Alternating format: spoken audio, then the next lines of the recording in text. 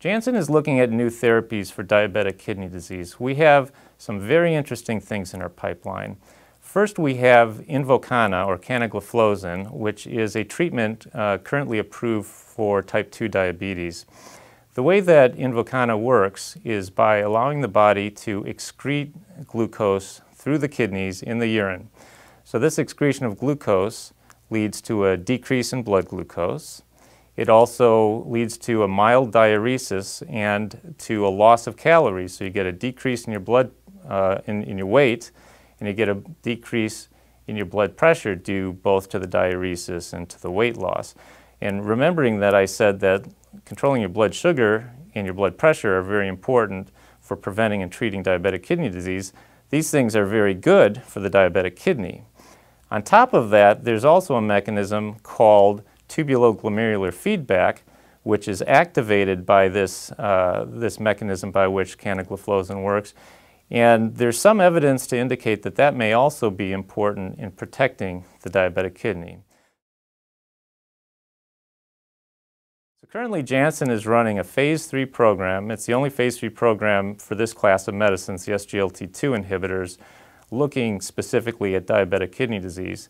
And we're running a large trial in this phase 3 program, 3,700 patients, to test the hypothesis, and it is a hypothesis at this point, that treatment with an SGLT2 inhibitor, canagliflozin, can actually prevent the progression of diabetic kidney disease in those patients who already have it.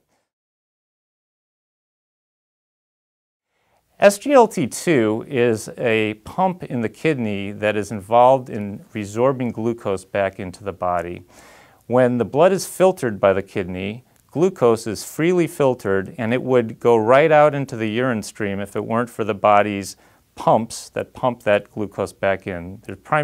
This work is primarily done by two pumps, SGLT2 and SGLT1, sodium glucose cotransporter 2 and 1. And I list them in that order because that's the order they're actually found in the kidney. SGLT2 inhibitors block that pump's action and allow the body to excrete these filtered glucose molecules and therefore excrete excess glucose in the patient with diabetes. SGLT1 is still functioning downstream of SGLT2 when SGLT2 is blocked.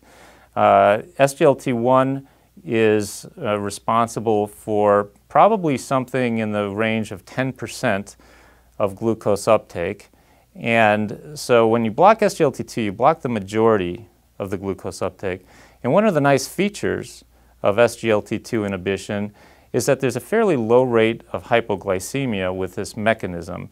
And part of that low rate may actually be because you're not completely blocking all of the kidney's ability to take up glucose, but a large chunk of it. We have a partnership with a company called Vascular Pharmaceuticals Incorporated. And working with Vascular Pharmaceuticals, we have a drug that's in phase 2 trials that is looking to treat diabetic kidney disease. It's a very interesting mechanism. It blocks a molecule called AlphaV Beta3 integrin. What we know is that AlphaV Beta3 integrin is present on several cell types in the kidney and seems to be very important in transducing the signal that starts with high glucose and leads to a breakdown in the filtration barrier within the kidney as part of diabetic kidney disease. So when we look in animal models, we see that blocking the signaling in AlphaV Beta3 can actually prevent some of the damage that high glucose causes, and again, that's the driver for diabetic kidney disease.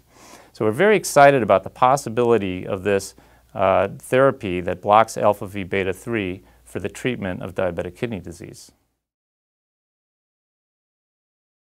In animal studies, the AlphaV Beta3 did fantastically well. It was studied in a diabetic pig model, and within that model, it was able to block some of the basic fundamental changes that high glucose causes in the kidney. These changes include an expansion of the filtration barrier that happens as pathologic. That was blocked by using this molecule. And in addition, there's a cell type within the glomerulus, the basic filtering unit of the kidney, called a podocyte. And what happens early in diabetic kidney disease and is characteristic throughout is the podocyte, which is a cell type that has slits that allow the filtration. These slits become effaced. You get a basically just covering over the filtration barrier. And that podocyte effacement was also blocked by using this molecule in the diabetic pig model.